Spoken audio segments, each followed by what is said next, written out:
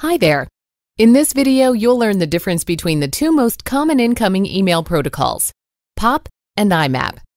POP, or Post Office Protocol, was created as a simplified way to download and delete messages on a remote email server. The latest version, POP 3, is supported by virtually all email clients and servers.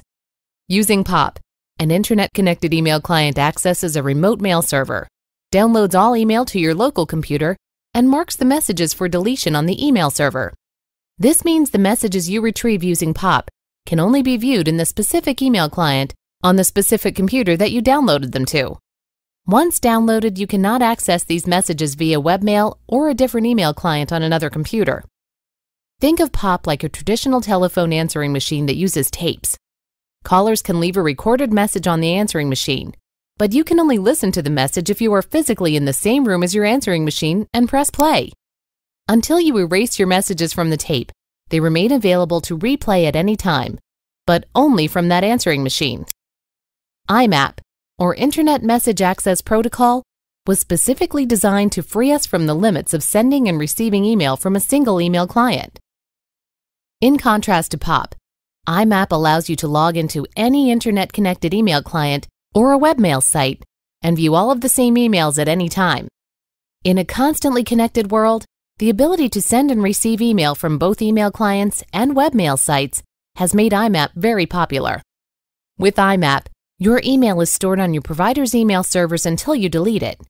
While this makes email access convenient, some providers limit the amount of email you can store on their servers and may temporarily suspend email services if you exceed this amount. Think of IMAP like your remote digital voicemail. When a caller leaves a message using voicemail, their message is kept on a centralized computer data storage device, and you access the messages using the touch tones on your telephone or mobile. This digital storage in a centralized location means that you can access and listen to voicemails from any telephonic device that can generate touch tones. Your messages remain on your provider's data storage device until you delete them. However, most providers limit the number of messages you can store, and if you exceed this amount, callers may temporarily not be able to leave you a message. To decide which will work best for you, think about how you like to check your email.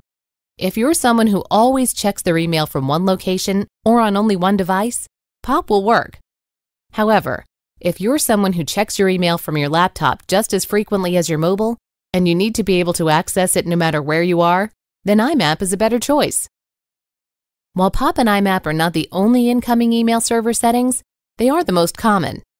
At GoDaddy, the type of incoming email server you have is primarily dependent on the type of email account you have and where you purchased it. So find out which type of incoming email server you're using. And if it's not meeting your needs, you always have the option to choose